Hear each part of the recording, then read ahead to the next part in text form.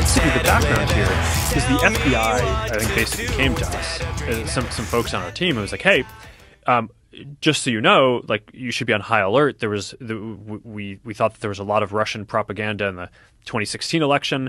We have it on notice that basically there's about to be some kind of dump of that's similar to that. So just be vigilant. So our protocol is different from Twitter's. What Twitter did is they said you can't share this at all. So when you say the distribution is decreased, it got shared. How does that work? It basically, the ranking in newsfeed was a little bit less. So fewer people saw it than would have otherwise. So it definitely... By what percentage?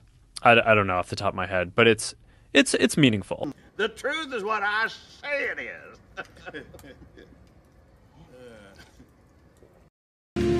Of all the ideas that became the United States, there's a line here that's at the heart of all the others.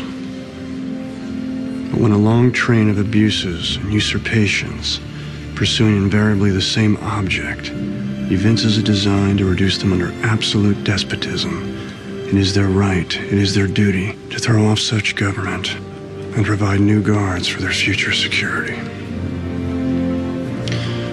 People don't talk that way anymore.